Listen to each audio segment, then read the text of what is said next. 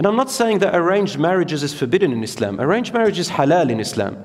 But the only condition about arranged marriages, if you want to go on that path, there's several ways, yani. But one of them, if your culture says arranged marriages, the only condition about arranged marriages in Islam is that once it comes time to marry them, both the girl and the boy have a right, 100% right, with no compulsion, to say no, I don't want this marriage. And the parents, it is incumbent upon them.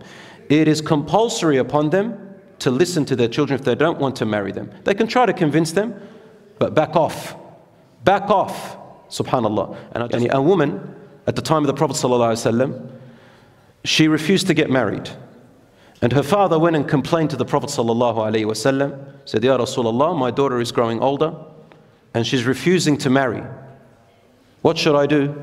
He said, bring her to me, let me talk to her. When he spoke to her, he asked her why. And she said to him, Ya Rasulullah, I refuse to get married until I know what Allah is going to ask me about my duties towards that man.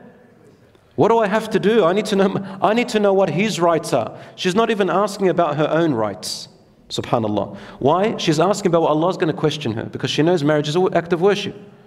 She fears Allah. Beautiful woman, tabarakallah. And when the Prophet ﷺ told her about the rights, she found herself not ready yet. She said, Ya Rasulullah, I'm not ready to fulfill that yet. I need to go back and think about this. So he said to her father, you can't force her. Leave her until she's ready. Subhanallah. Another woman came to the Prophet ﷺ, said to him, Ya Rasulullah, the hadith is in Sahih Muslim. So she said, Ya Rasulullah, my father forced me to marry this particular man, and I didn't want him. But I had no choice. So Rasul ﷺ said to her, it's up to you.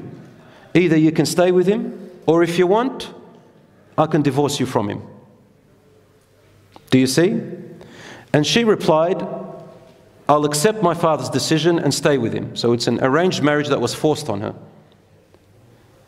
But she said, I wanted the other women to know that in Islam, women have a right not to be forced into a marriage or their father marrying them off without her consent. One brother said to me, well actually a few brothers, I hear this from my friends who are older and they've got daughters and sons. I had a group of brothers who were sitting together talking about this topic, and they said, you know, wallahi, if my son doesn't marry the girl that I choose for him, I will not accept. I said to him, how could you say such a thing? He said, yeah, Islam tells us because I know what's best for him. I go, okay, and what if it didn't work out and he got divorced? He's going to blame you. He said, oh no, I didn't think about it that way. He said, if you want harmony, you can only advise your daughter, advise your son. Those they marry, if it doesn't work out, wallahi, you're going to be the biggest enemy. They're going to say, it's your fault, they'll never listen to you again. It might work, it might not.